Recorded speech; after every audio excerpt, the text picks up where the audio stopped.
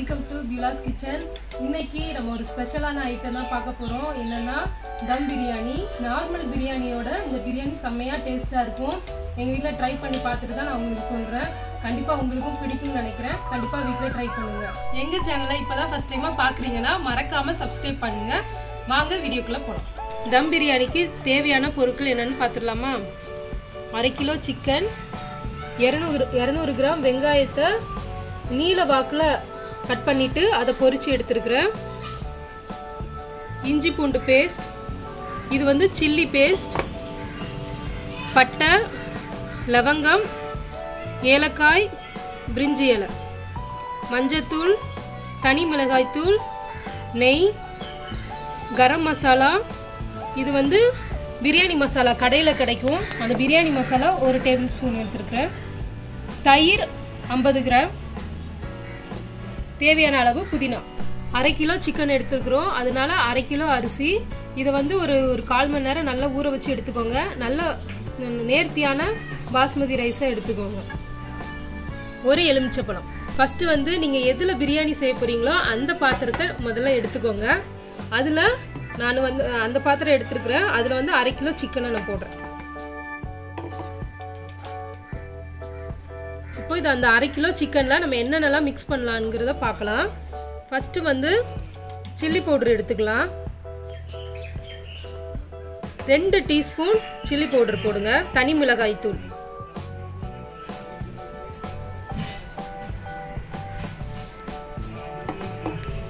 ரெண்டாவது வந்து மஞ்சள் தூள்,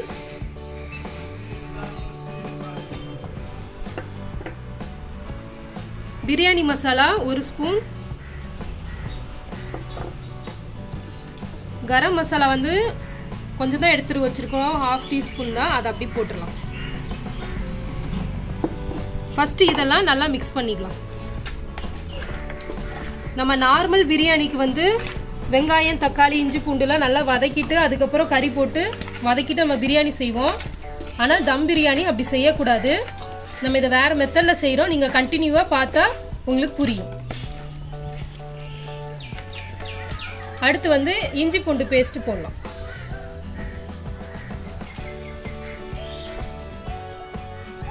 இஞ்சி பூண்டு பேஸ்ட் வந்து ஒரு 4 ஸ்பூன் போட்டுக்கோங்க. இது கொஞ்சம் அதிகமாகவே தேவைப்படும். நான் 2 ஸ்பூன் ஏற்கனவே போட்டேன், இப்போ 2 போடுறேன்.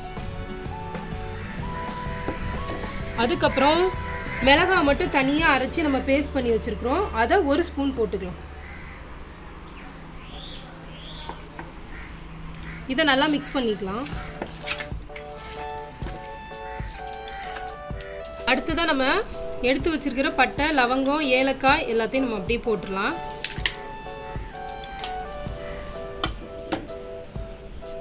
அப்புறம் உப்பு வந்து 1 ஸ்பூன் போட்டுக்கலாம்.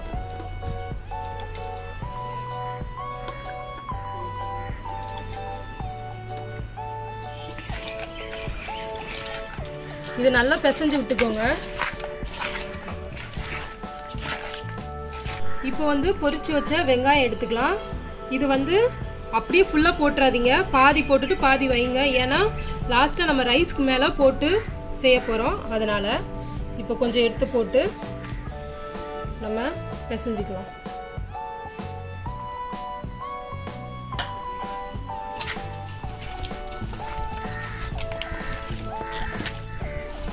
நெக்ஸ்டா நம்ம புதினா இலை எடுத்து போட்டுக்கலாம்.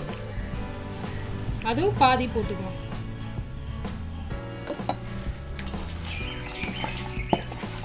இப்பவுமே வாசனை கமகமன்னு வருது, செஞ்ச மாதிரி ஒரு ஃபீல். ஏன்னா நம்ம பொரிச்சு வச்ச வெங்காயம் போட்டோம்னா அப்படி ஒரு வாசனை வருது. கண்டிப்பா இதை வீட்டில் ட்ரை பண்ணுங்க, ரொம்பவே நல்லா இருக்கும். அடுத்ததான் நம்ம தயிர் சேர்க்கிறோம். தயிர் வந்து நான் 50 கிராம் எடுத்துருக்கிறேன். அது அப்படியே போ.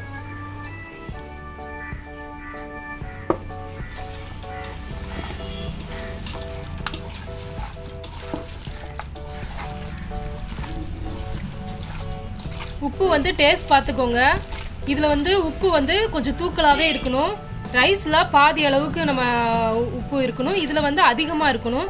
அப்படின்னா தான் சமமாக இருக்கும். இது கொஞ்சம் உப்பு சேர்த்துக்கலாம்.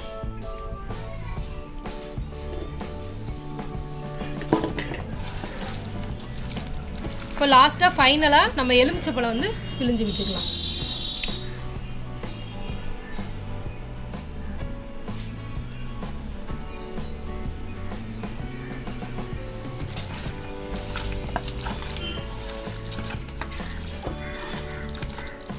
இப்போ எல்லாமே நல்லா மிக்ஸ் பண்ணி விட்டாச்சு.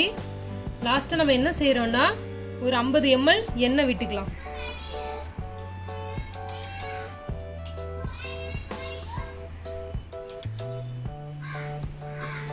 நீங்கள் நெய் சேர்க்கணும்னாலும் நெய் சேர்த்துக்கலாம். இது மேலே ஒரு ஸ்பூன் நெய் விட்டுக்கோங்க.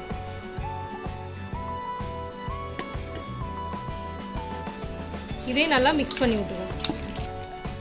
இதை வந்து ஒரு 1/4 மணி நேரம் நல்லா ஊற வைங்க. அப்போ தான் சிக்கனுக்குள்ளே நல்லா மசாலா உள்ளே போகும். அதனால் இதை சைடில் எடுத்து வச்சிடலாம். ஒரு பாத்திரம் வச்சு தண்ணி கொதிக்க வச்சுக்கோங்க. 1/2 கிலோ ரைஸ்க்கு தேவையான அளவுக்கு. இதில் வந்து நம்ம 3 பட்டை, தேவையான அளவு பிரியாணி இலை, ஒரு 5 ஏலக்காய். பிரிஞ்சி இலை, பட்டை, ஏலக்காய்லாம் போட்டாச்சு. அடுத்து நெக்ஸ்ட் வந்து புதினா இலை போட்டுக்கலாம். அதுல நெய் 1 ஸ்பூன் ஊத்திக்கும்.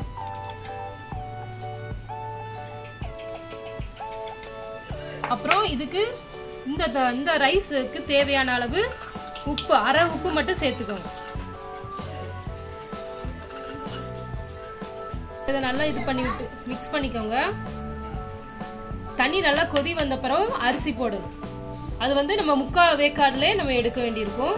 அதை வந்து கண்டினியூவா பாருங்க, எப்படி பண்றேன்னு பாருங்க. தண்ணி கொதிக்கிற கேப்ல கொஞ்சம் கோதுமை வந்து பிசைஞ்சு வச்சுக்கோங்க. ஏன்னா நம்ம பாத்திரத்தை சுத்தி நம்ம வந்து தம் போட போறோம். அதுக்காக மாவு பிசைஞ்சு வச்சுக்கோங்க. இப்போ தண்ணி கொதிச்சிருச்சு, நம்ம அரிசி சேர்த்துக்கலாம்.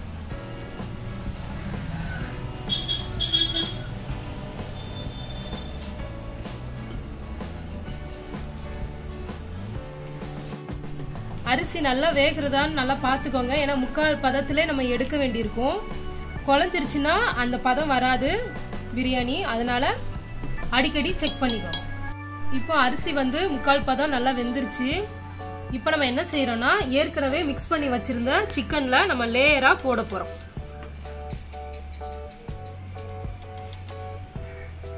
நல்லா தண்ணி வந்து நல்லா எடுத்துருங்க.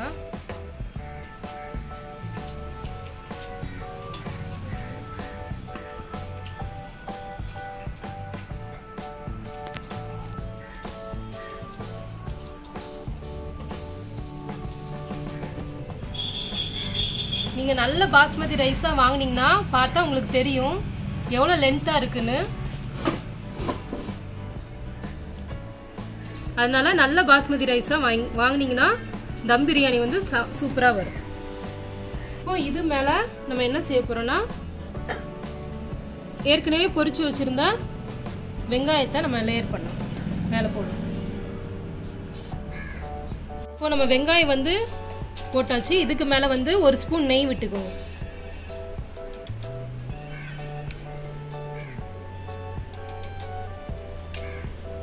நெக்ஸ்ட் நம்ம மிச்சம் இருக்கிற அரிசியை அதே மாதிரி போட போறோம். ரைஸ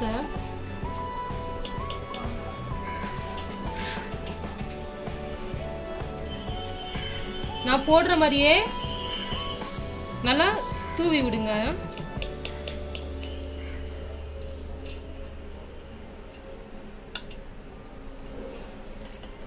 இப்போ அரிசி எல்லாத்தையும் நம்ம இது பண்ணி போட்டாச்சு. இப்போ மேல வந்து இதுலயும் பொரிச்ச வெங்காயத்தை நம்ம போட்டுறோம்.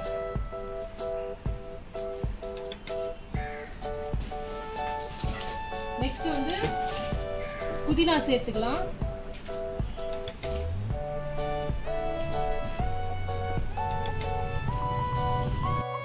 இப்போ லாஸ்டா வந்து நம்ம நெய் ஊத்திக்கலாம்.